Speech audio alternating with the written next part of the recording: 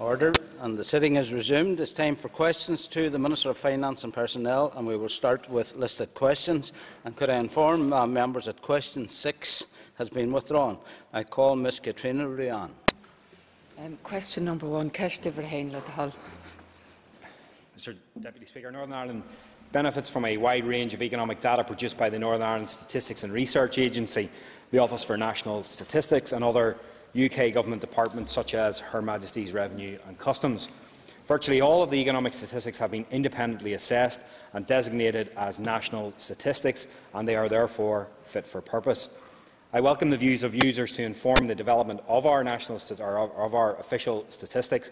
However, what the NICVA report fails to recognise is that the quality and timeliness of both economic and fiscal data is as good, if not better, than that of most of the other jurisdictions and regions of the United Kingdom.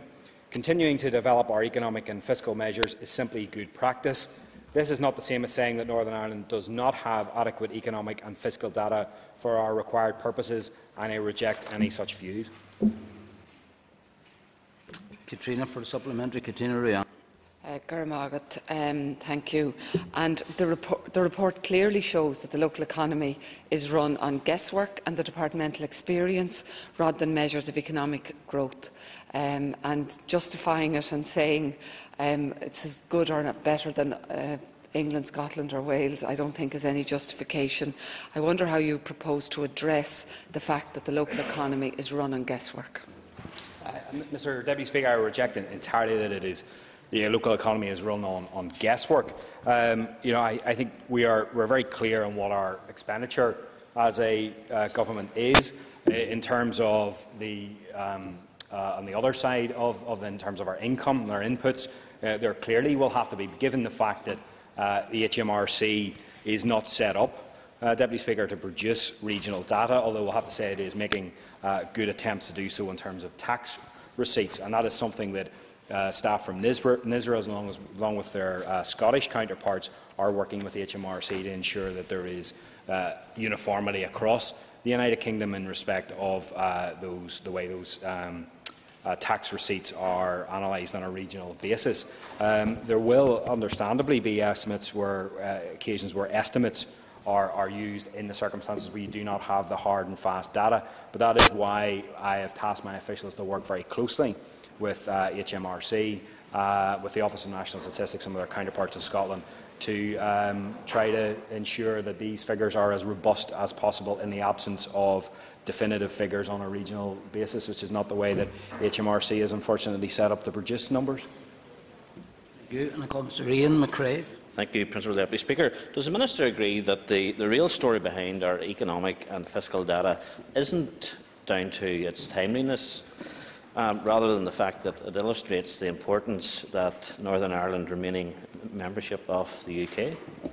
Well, I think this is the sort of the elephant in the room, certainly for Ms Ruane and her party. I think there is an attempt. If I was to take a guess, and not that I am hold myself out as some sort of special analyst of what's in the minds of people in Sinn Féin, but I would hazard a guess that talking about guesswork, I would hazard a guess that there is an attempt here to try to undermine particularly the contribution that is made by the UK Exchequer to Northern Ireland on an annual basis. And whatever Sinn Féin think the figures might be, there is undoubtedly a deficit between what we raise as a region and what we spend as a region. And as the member will appreciate, we are the net beneficiaries of a very sizeable subvention on an annual basis from the Exchequer. 2011-2012 net fiscal balance report, for example, shows that Northern Ireland's deficit is 9.6 billion. That is down slightly from the previous year's adjusted figure, but it is still a very sizeable chunk of money that we receive every single year from Westminster.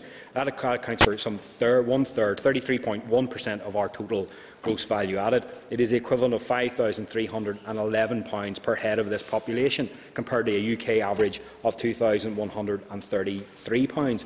So, whatever way you look at it, whatever NICVA say, or whatever Sinn Féin say, or what anybody says, there is a deficit between what we raise in Northern Ireland and what we spend in Northern Ireland. That is an undeniable fact, and the member is absolutely right to say that whatever about the quality or the timeliness of figures as judged by Ms Ruane or Sinn Féin, this country, Northern Ireland, benefits considerably from the subvention that we get on an annual basis from the Exchequer.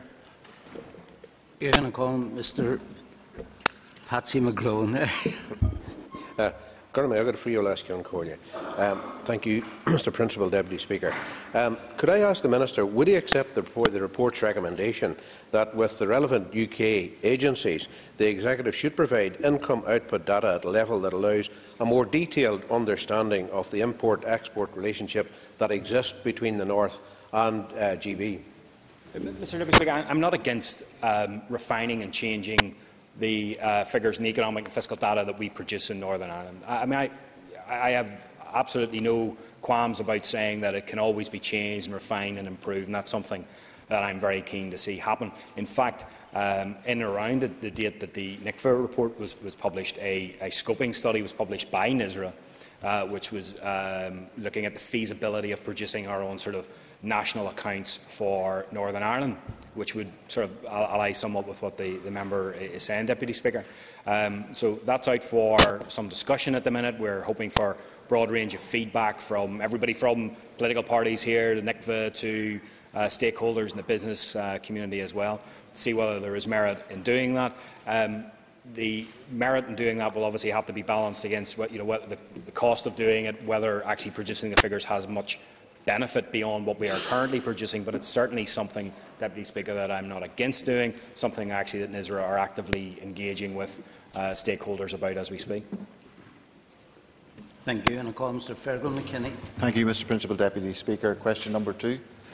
Mr. Deputy Speaker, firstly, the INTERREG V operational programme has not yet been launched, and there are no projects under consideration, so it is difficult somewhat to reduce processing times when there is as yet nothing to process.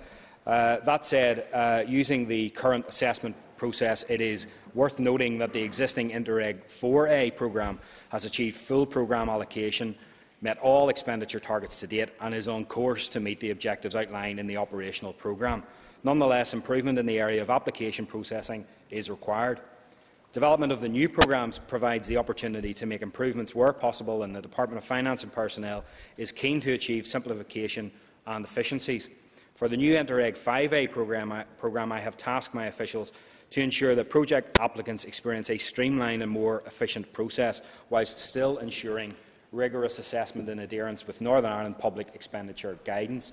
My department, in conjunction with the Department of Public Expenditure and Reform in the Irish Republic, the Scottish Government and the Special EU Programmes Body, is therefore currently considering a range of options and mechanisms for improving the INTERREG V assessment process and wider programme administrative issues, so that any improvements can be made before the new programme opens for applications, which are expected in early 2015. Ongoing discussions on improvements include, for example, the role of government departments, appropriate and proportionate effort in respect of economic appraisals, the means of assessment, and a range of administrative improvements. It is important to note that all Northern Ireland EU structural fund monies are subject to the Northern Ireland public expenditure and appraisal rules, and it is right that this remain the case to ensure value for money in what is, after all, public money. Mr. McKinney for a supplement. Thank you, Mr. Principal Deputy Speaker, and can I thank the Minister for his reply. Can the Minister assure us then that lessons have been learned around the existing programmes and that will smooth the way for future programme applications in relation to SMEs? Again, much like Mr. Deputy Speaker, much like the previous question from his party colleague, I think there is always scope, no matter what we are doing, to improve what we are doing, and to at least, even if there isn't much room for improvement, to look at and assess what we have done for lessons to be learned. This is an area where very clearly we recognise that, and whilst I think it's worth repeating the point that the fund has been, INTERREG IV has been fully committed. It has met all of its time targets, all of its expenditure targets, and it has done so in spending that money on some very good projects. So we have to. It has done its job in that sense, but I would accept that there is, I think, some justification for the criticism that perhaps the process of from lodging an application to getting it approved has been a slow one in some instances. I'm sure the member would appreciate, as I would, that sometimes it has to be rigorous and robust. Well, it always has to be rigorous and robust, and sometimes it has to be a little bit more so if there is a little bit more work and delving into the scheme that is required. I'm sure that in wanting to streamline the process and wanting to cut down the time that it takes from application to a scheme getting passed, we wouldn't want to lose any of that rigour or any of that robustness. Mr. Phil Flanagan. Got a free last control agus Gombugus lesson Socta Aragre. Can the Minister give us an update on any proposals that he or his department has to ensure the maximum drawdown of INTERREG funds locally in the future? The member will.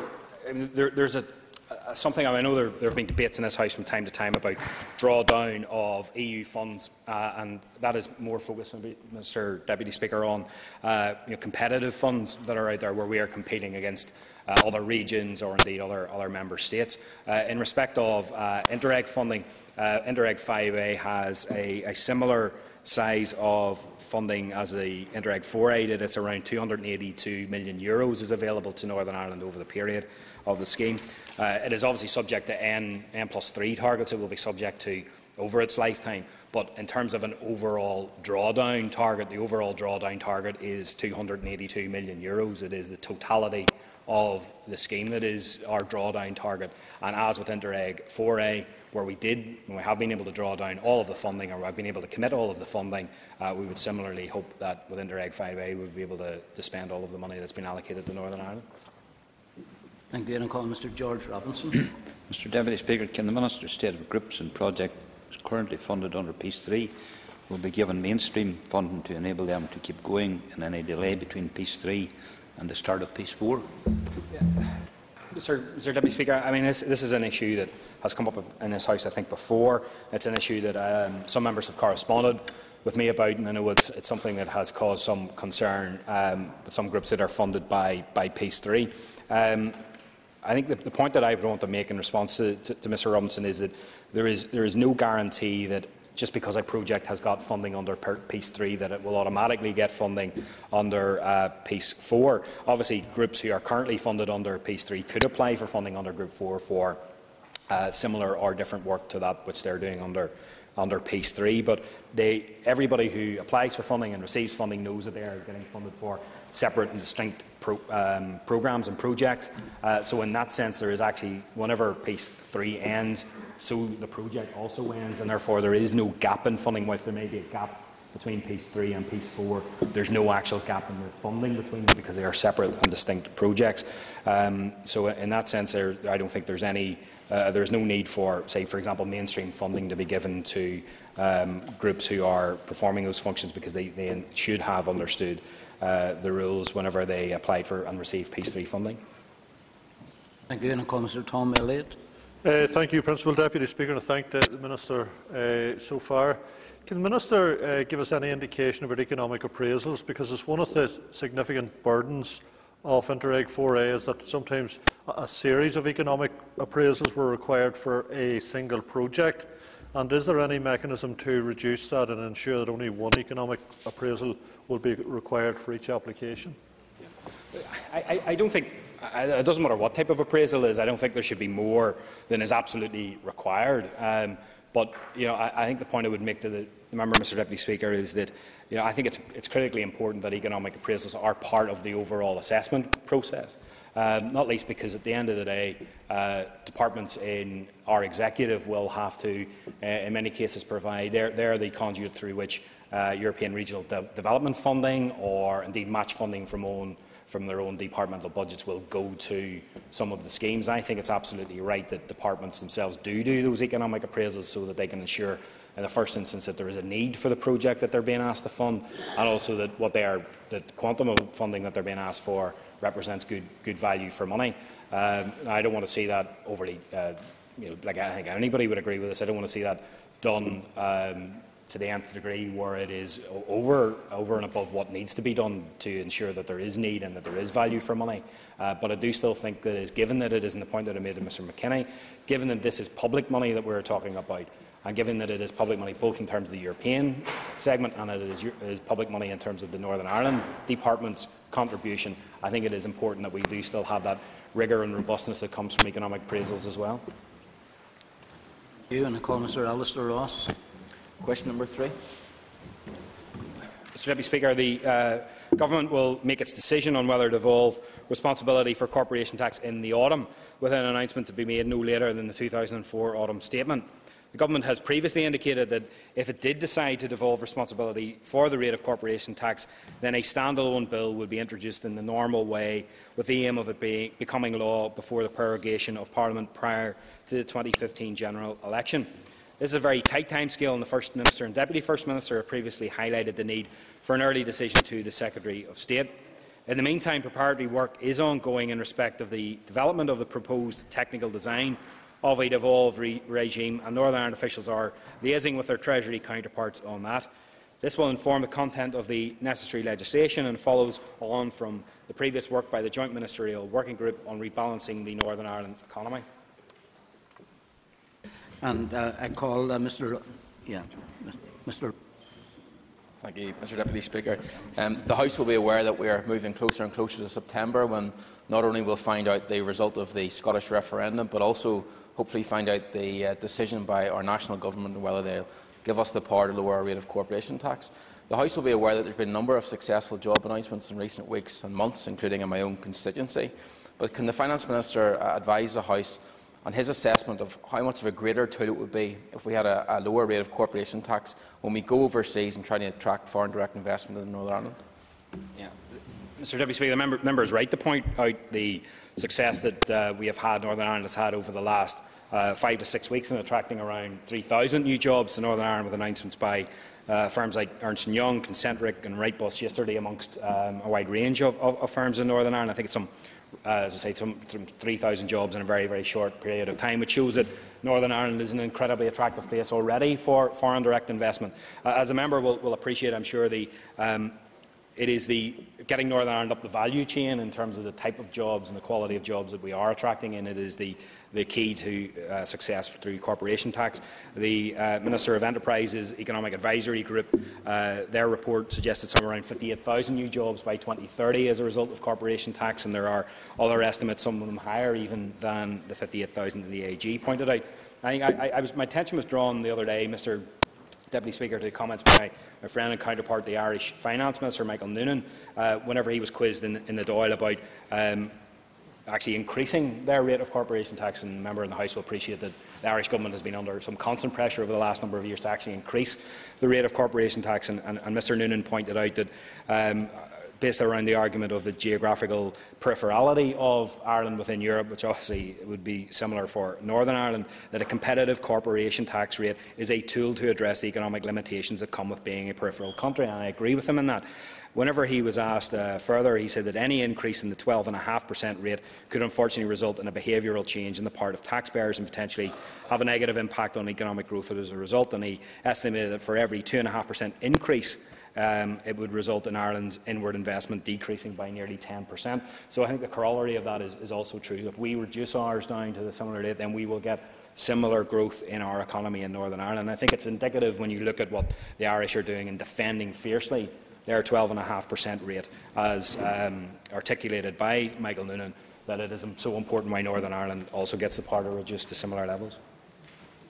Sir Daithí Mackay. Can I thank the Minister for his answer, and can I hope that he doesn't accept the Treasury's estimates of the cost of corporation tax as readily as he does the deficit figures that we referred to earlier. But can I ask the Minister, the previous member referred to Scotland, and the experience in Scotland has shown that the block grant offset can be negotiated year on year until an accurate final figure can be agreed. Can the Minister update us in terms of the negotiations around the cost of corporation tax over the next number of years after the decision in the autumn? And also in reference to Scotland, after Scotland do make a decision, yes or no, in September, how will that influence, in his view, the British Government's final decision on this? Well, not wishing to sort of go back and fight question one all over again, the figures that I quoted in respect of the deficit were, of course, Northern Ireland figures and weren't Treasury figures. I think that clearly the Scottish referendum has had an impact in terms of the timing of the decision. I think that's regrettable. I think, as somebody who wants to see Scotland remain within the United Kingdom, I actually think the Prime Minister could have made a very good case by devolving corporation tax to Northern Ireland, that on the basis of a very good case being made by Northern Ireland in exceptional circumstances, that it showed that devolution within the United Kingdom actually works and could work further for Scotland. The Prime Minister chose not to do that. It's his prerogative, but he has at least committed to a decision being made in the autumn and no later than the autumn statement. It is a very, as I alluded to earlier, it is a very tight window that we have, but I think the very fact that preparatory work is has been ongoing for some time, it has been very extensive and it is a far advanced stage, is, I think, some indication of the seriousness by which Downing Street, Treasury and those in positions of power in London are actually taking this. And I think it does nudge towards a more favourable outcome than perhaps we might have expected a number of years ago when this campaign was started. I think we've made considerable progress in pushing the case for it. I think the argument has been well and truly won over the last number of years, and it is now a matter of waiting and seeing what happens in Scotland. In terms of figures for cost, obviously there's still some of that preparatory work is looking at initial cost, and one of the areas of discussion that's still ongoing is the formula that is used to adjust the block grant on an ongoing basis, and that's something that is still being discussed between officials in my department and other departments here in Northern Ireland and their counterparts in Treasury. Mr. Hogman McGuinness. Thank you very much, Principal Deputy Speaker, and thank the Minister for his very interesting answers in relation to this question. I think the Minister is right in relation to Scotland, that is the key issue and that has to be determined, and that's what's delayed this process. But has the Minister discussed any of these matters with Mr Noonan that he referred to previously in relation to the implications there might be for both jurisdictions here in terms of jointly attracting investment into Ireland? Mr Noonan and I have, as you would expect in our meetings, have discussed the issue of corporation tax, and I was present in Titanic Belfast when he spoke to the annual CBI lunch last autumn, and I was very pleased to hear him at that event, Deputy Speaker, affirm the Irish Government's support for Northern Ireland to have the power to reduce corporation tax. And I think it might have been, in some ways, might have been easy for the Irish Government, knowing that then that would put us in a much more competitive position against them to if not be anti it, to at least take a sort of fairly neutral or quiet position on it. And I welcome the fact that he has been supportive of it. But I still think that ultimately the decision will be taken in Downing Street and will be influenced quite considerably by what goes on in the Scottish referendum in mid-September. In terms of working with our neighbours in the south to attract investment into Ireland, I mean, it's something that has been done at a UK, Ireland and Northern Ireland-wide basis with the recent joint trade mission to Singapore. I think we've got to accept and got to recognise that just as we are at the minute, economic competitors with the Irish Republic every bit as much as we are with Scotland and Wales and England and regions within England, that will always remain the case even if we have the power to reduce corporation tax here in Northern Ireland. But that doesn't stop us on economic development any more than it stops us on tourism or any other areas where there is mutual benefit, there are mutual interests to be and shared interests for us to work together with our counterparts in the Irish Republic. Thank you. And I call Mr. David Hilditch. Thank you, Mr. Principal Deputy Speaker. Question 4. Mr Deputy Speaker, I am determined that we seek to access all suitable funding sources to maximise infrastructure investment in Northern Ireland. This will not only drive long-term economic growth, but also support our construction sector in the short term. I have become convinced that funding from private sector sources such as the European Investment Bank can play a greater role in supporting infrastructure investment in Northern Ireland. I intend to consider how to maximise private sector funding sources and improve infrastructure delivery here in the coming months. Mr. Hilditch for a supplement. Thank you, Mr. Principal Deputy Speaker, and thank the Minister for his answer. But what is the Minister doing to improve infrastructure delivery? Mr. Deputy Speaker, the point that Mr. Hilditch raises is a fairly critical point in respect of infrastructure. It's one thing to have increasing amounts of capital to spend in Northern Ireland, whether that be conventional capital coming through from our block grant or raised in the rate, or whether it be accessing private sector sources. It's one thing to have all of that, and the quantum that we have to spend is increasing. We entered this year with over £1 billion to spend for the first time in 3 years, with asset sales and RRI borrowing. It's around about £1.5 to £1.6 billion that we'll have to spend this year. But it's one thing having all of that if you can't get it actually spent. And I am aware and I accept that there are criticisms that we are not as speedy in getting projects on the ground as we should be. And I have been studying carefully very considered contributions by the likes of the CBI in respect of infrastructure delivery. I've looked at best practice and studied best practice around the world, particularly places like Canada and Australia, and I've come to a very clear conclusion when it comes to improving infrastructure delivery. I think there are three things that we need to advance quite urgently in Northern Ireland. First is to better prioritise projects, so to get that pipeline of infrastructure projects that you hear spoken about quite often, pipeline of projects that are strategically and economically beneficial to Northern Ireland. Second thing I think we need to do is have much better centralisation of both procurement and the actual delivery of projects. I think what we do at the minute is sometimes too disjointed, and that's where you get some of the problems. And the third thing is that we need to have a culture change within procurement and within infrastructure delivery, and we need to have I was with Cabinet Office a few weeks ago. It's very clear that in the UK, that they, or as UK as a whole, government as a whole, they have gone down the route of getting much more commercial skills embedded within government, so that you are, when you're going in to negotiate and you're going in to discuss the delivery of infrastructure projects with some huge private sector companies, you have people with similar experience to go up against those individuals, and that's something I think has been somewhat lacking, and something that I'm keen to see developed, and will hope to advance through the work of the Procurement Board subgroup in the next number of weeks. These are both very good questions and very good answers, but there's a 2-minute limit. If I could just remind the Minister, but I wouldn't want to starve the members of the vital information that you're sharing. Ms Michaela Boyle. And can I thank the Minister for his extensive answer, and it's gone some way into answering my supplementary. But if I can elaborate, obviously you did talk about the infrastructure deficit, and in terms of my own area, where there is of West Rome, where there is a very high area, or high output of an infrastructure deficit, how does the Minister propose to address these areas? Mr Deputy Speaker, members are welcome at any time to come and get even much more extensive answers from me privately if they so wish. I'm sure there'll not be a list or a long queue of people waiting to hear that. But look, I accept, and I mean, this is a criticism that it doesn't matter. I was in Fermanagh with the Enterprise Minister last week, and criticism there was similarly, the infrastructure investment doesn't seem to make its way much outside of Belfast. Now, I think there's lots of evidence to refute that that's the case, that there is investment in infrastructure outside of Belfast. But of course, there will always be demands for more and more and more, and in a sort of limited budget, it's very hard to address all of those demands.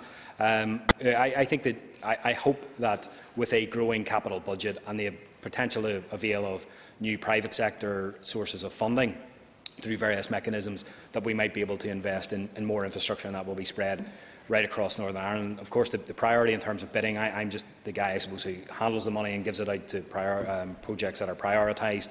It is up to individual ministers, whether that's the Roads Minister or the Housing Minister or the Health or whatever it might be, to come forward with their own priorities. And that's why I think they need to be very clear as ministers as to what the priorities in their departmental areas and then within geographical areas across Northern Ireland are. As was one of the areas we might be able to address in a much more specific regional, sub-regional area way, is that the local government getting the powers that they're getting through RPA to borrow more money, regeneration powers that they will have, powers of planning, powers of community planning.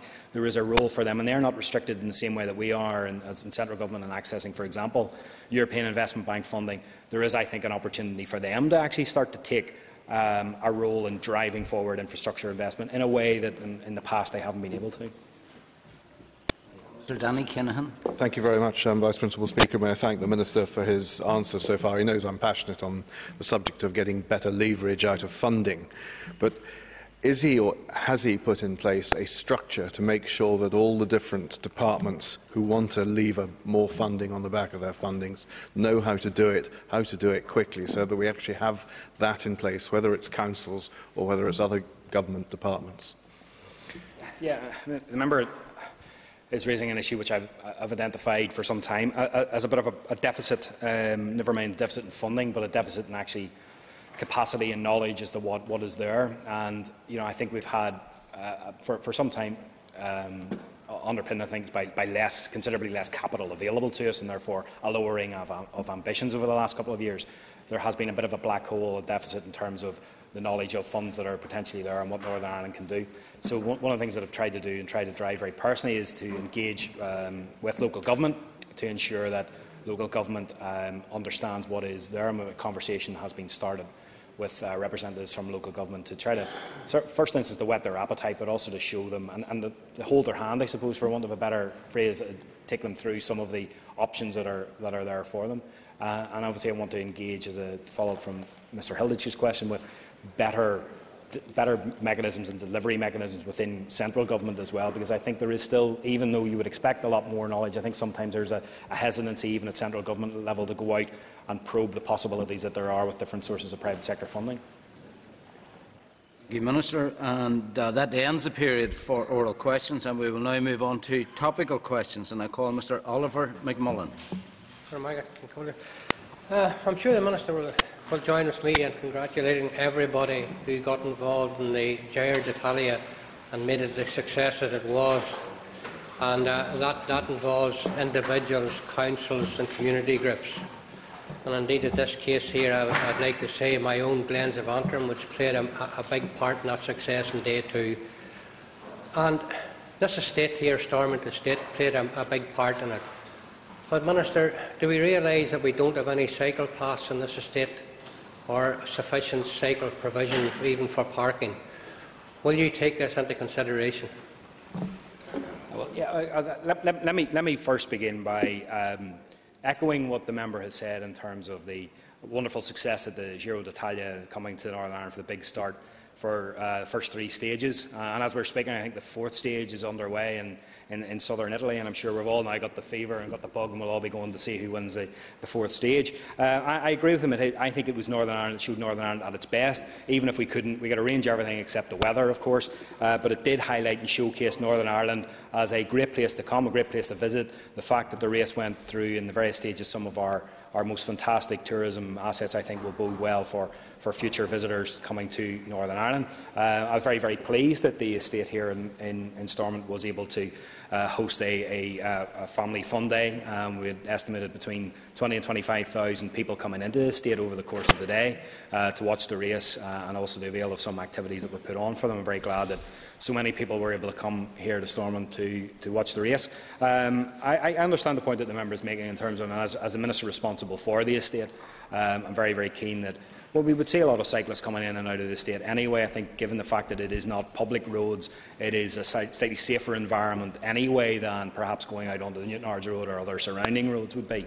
But I'm very, very keen, and I will follow on from the success of the Giro in the estate and the fact that it is already a successful destination for cyclists of all ages. Look at the infrastructure, get officials to look at the infrastructure that is contained within the estate with a view to improving it and attracting even more people here. And I call Mr. McMullen for the.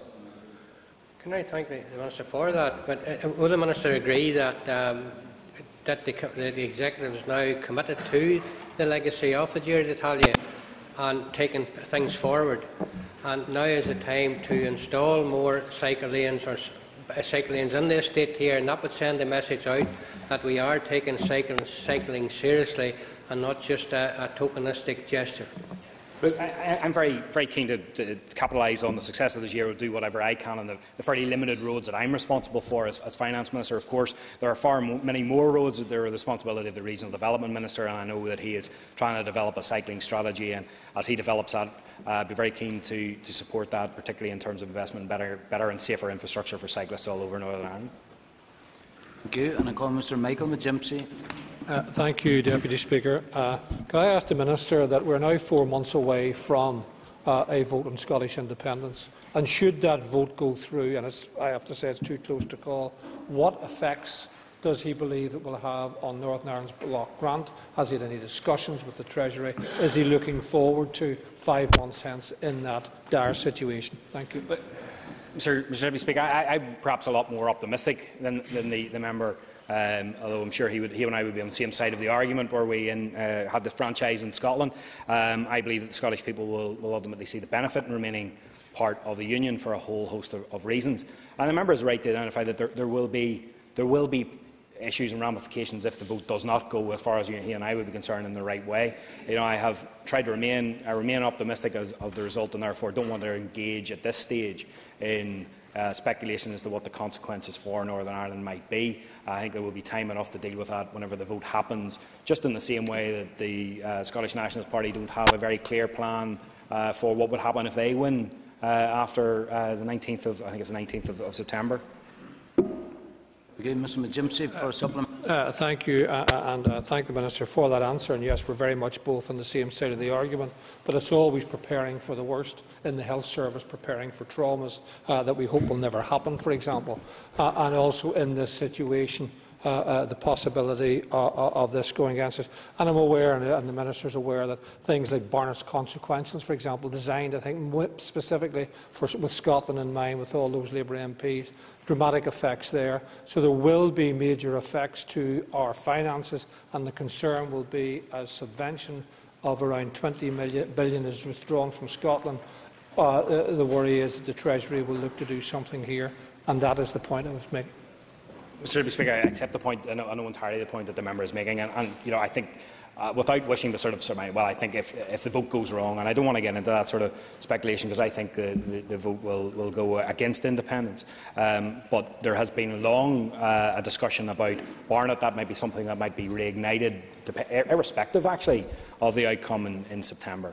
And you know, I've always been of a view, and would caution again members of this House, or indeed anybody outside, who thinks that opening up a discussion on Barnett would be good for Northern Ireland. You know, I think Barnett is far from perfect. It was a temporary measure. It has been temporary with us now for close to 40 years, but it has served Northern Ireland reasonably well. And I think that any opening up of Barnett by Treasury would not be done to the advantage of Northern Ireland necessarily. Thank you. And I call Mr. Freeman McCartney. Thank you very much, Principal Deputy Speaker.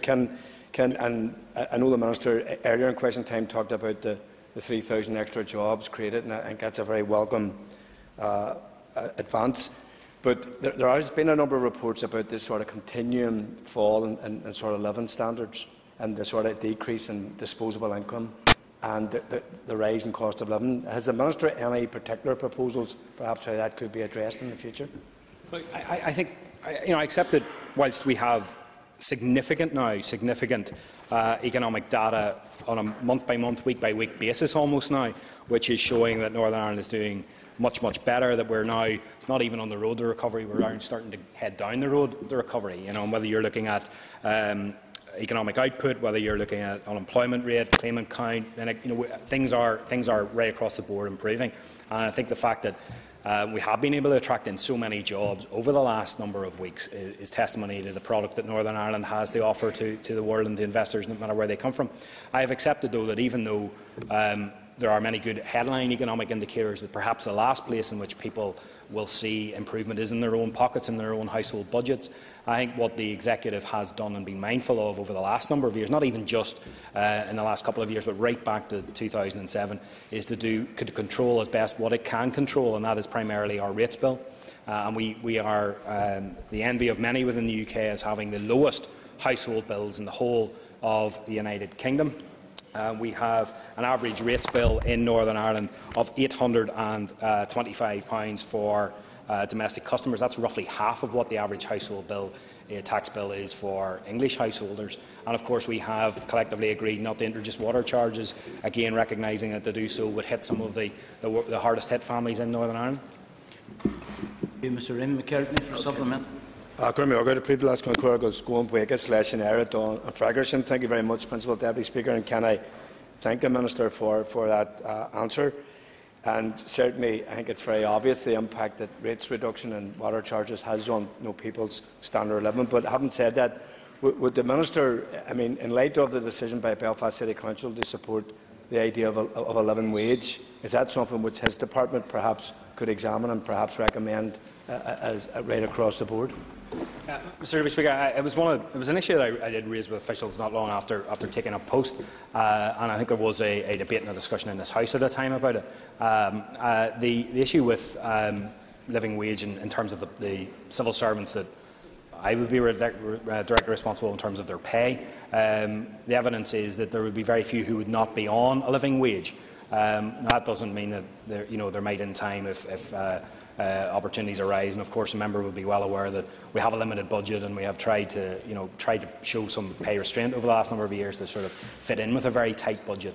But the living wage is something which is a concept. It's something that is still developing as an idea over and above the minimum wage, and it's certainly something that I'm keen to keep under observation as time goes on.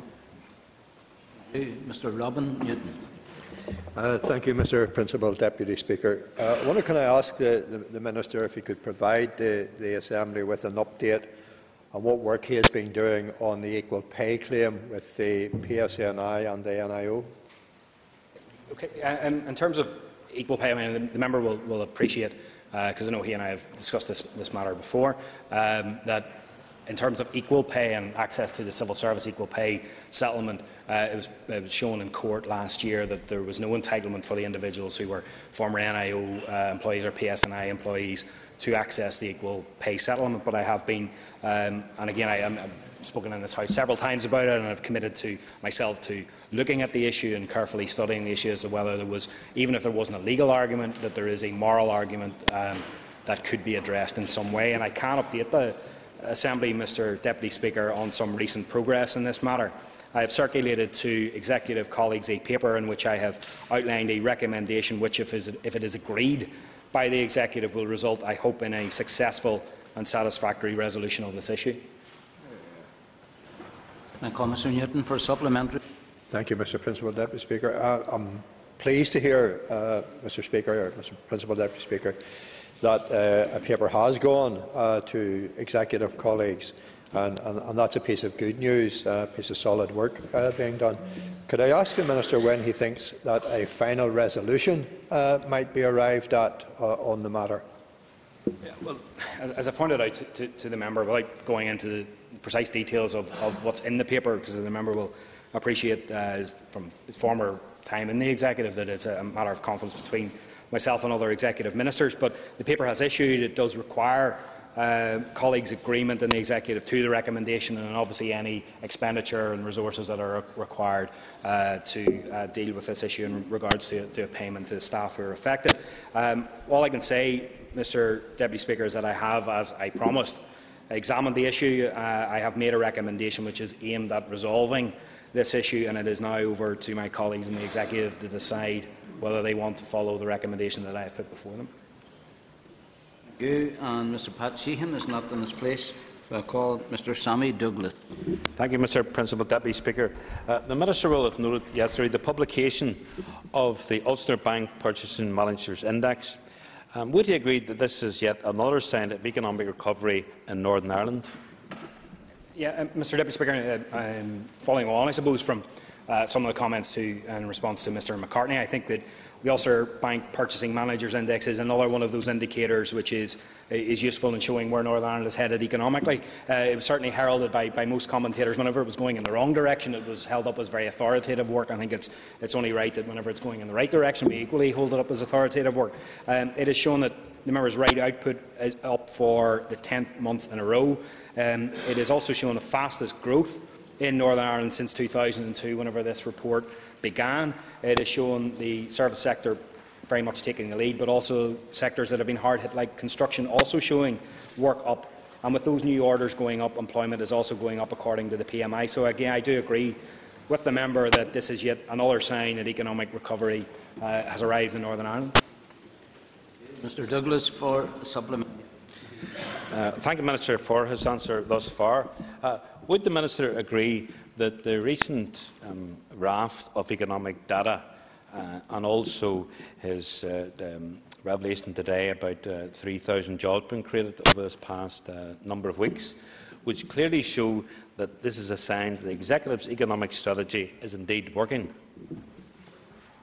I think I've articulated this, I hope, a few times previously in this House and elsewhere, that the strategy of the Executive of investing very heavily in skills, investing very heavily in infrastructure, including telecoms infrastructure in particular, and also going around the world and selling Northern Ireland as a place for people to invest in, using events like the Giro and other events to showcase Northern Ireland as an attractive place, is starting to work. And local firms are going out of Northern Ireland, not just seeing Northern Ireland or the island of Ireland or the British Isles as their only available market, but seeing the world, and particularly new and growing markets, as places to do business. I think it's very important. I think that our strategy is beginning to pay off. It has been slow, it has been arduous, but it is at last paying off, and that is affirmed too by the Northern Ireland Composite Economic Index, which for Q4 of last year showed annual growth in the economy of some 2.6%, with the services sector and production sector leading the way in terms of growth. And I think what that shows, Mr Deputy Speaker, again affirmed by the latest Ulster Bank Purchasing Managers Index, is that it is at long last it is our private sector that is leading recovery in Northern Ireland. That's what we want to see happening, and that is very good news for our people. Order, and that brings an end to questions to the Minister for Finance.